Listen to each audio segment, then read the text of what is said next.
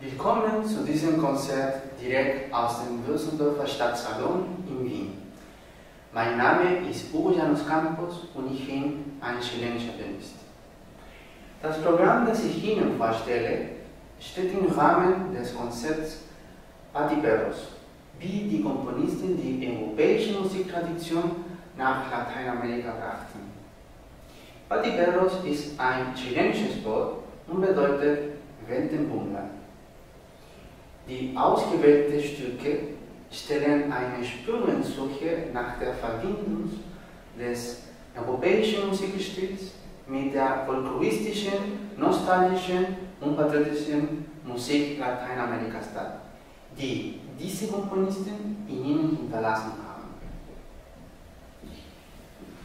Das Stück, das ich gerade gespielt habe, ist Adios, Nonino von Astor Piazzolla.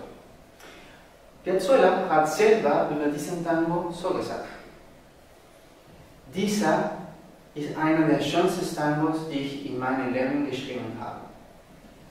Da enthält eine sehr sentimentale Bedeutung, denn als Piazzolla auf Tournee in Mittelamerika war, erhielt er die Nachricht vom Tod von seines Vaters, Vicente Piazzolla, liebevoll Nonino genannt.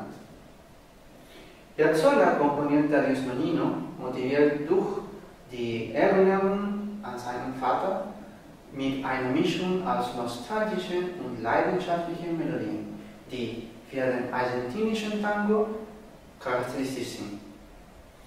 Astor Piazzolla wuchs in New York auf und ging dann nach Paris, um bei Nadia Boulanger zu studieren.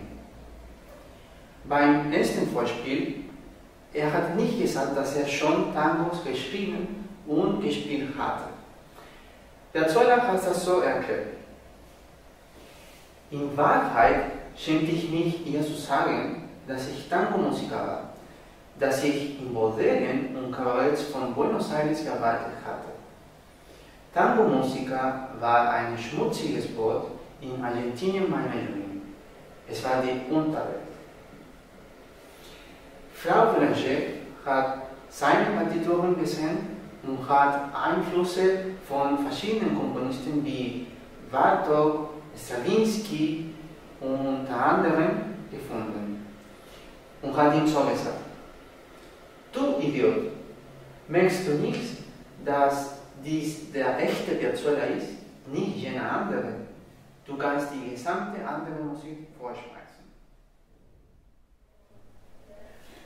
Gut 100 Jahre früher machte der chilenische Komponist seine Karriere in Santiago de Chile, Federico Guzmán, mit Unterstützung seiner musikalischen Familie. Später zog er, gefördert durch den amerikanischen Komponist und Pianist Gottschalk, nach Paris, die zweite Heimat von Guzmán wurde. Hier komponierte ein Klavierstück, Souvenir Opus 45, über seine Erinnerungen an Chile, die immer präsent waren. Das Stück präsentiert sich als Nocturne und zeigt einen deutlichen Einfluss von Komponisten dieser Zeit, wie Frédéric Chopin und Franz Liszt. Wenn Sie dieses Stück hören, werden Sie sofort verstehen, warum Guzmán als der chilenische Chopin genannt wurde.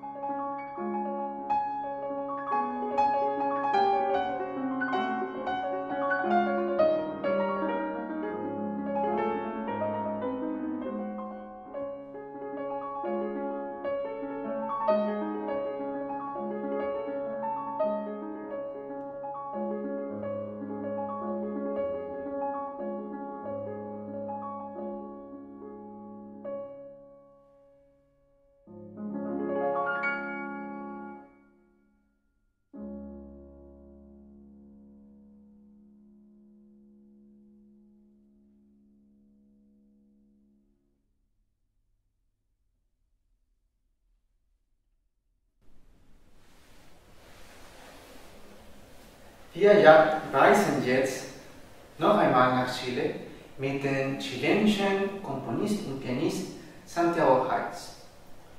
Er wurde auch in Santiago de Chile in den 1830er Jahren musikalisch ausgebildet. Später ging er auf Tournee in Kalifornien, in den USA, zur Zeit des Goldrausches. Hier komponierte die Fantasien mit Variationen über zwei Zamacuecas. Die Zamacueca war der Vorgängertanz des heutigen chilenischen Nationaltanzes La Cueca.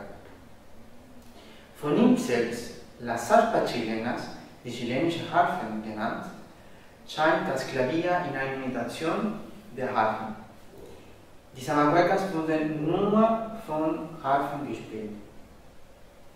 Die erste Zamacueca ist eine beliebte dieser Zeit des 19. Jahrhunderts, die viele andere Komponisten in ihren Werken verwendeten.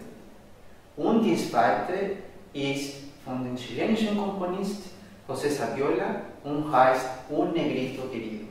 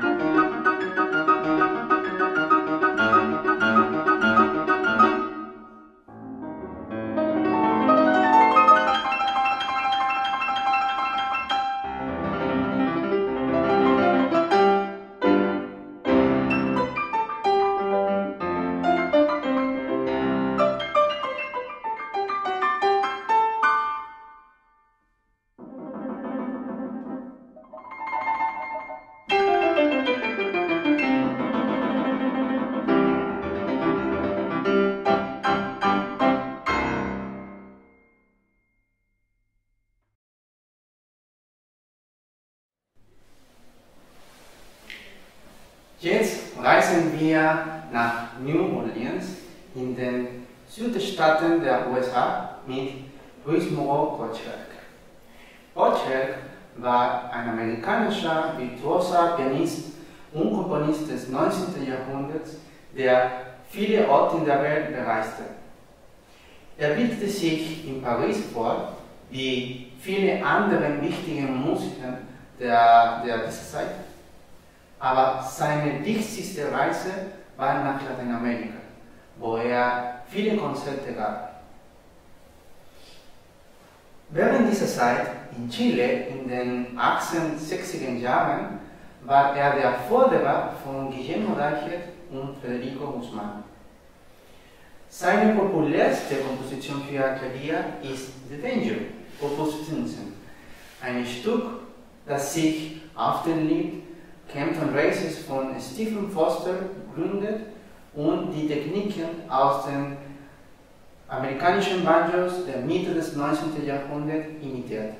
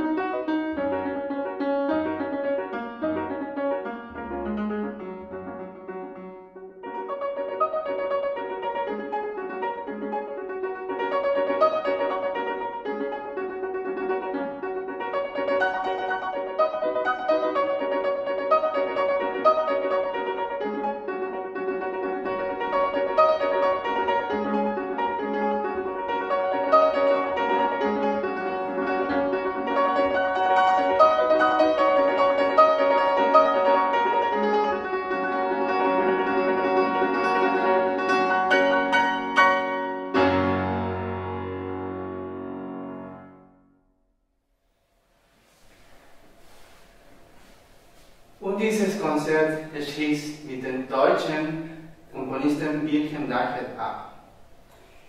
In den 1830er Jahren reiste Deichert nach Chile nach der Suche nach neuen Horizonten. Er verliebte sich in das Land im Süden der Welt, wurde dort schließlich eingebürgert und änderte seinen Namen in den spanischen Guillermo. Hier in Chile komponierte die Grande Fantaisie über des Themas Nationaux du Chile, Opus 10. Dieses Werk ist eine Hommage an die chilenische Kultur, unternimmt eine Reise durch chilenische Volksmusik und verbindet 3 Melodien. La Silla, die beliebte Zamacueca des 19. Jahrhunderts, dieselbe wie auch Heitz verwendet hat, und die chilenische Nationalhymne mit der europäischen romantischen Musiktradition.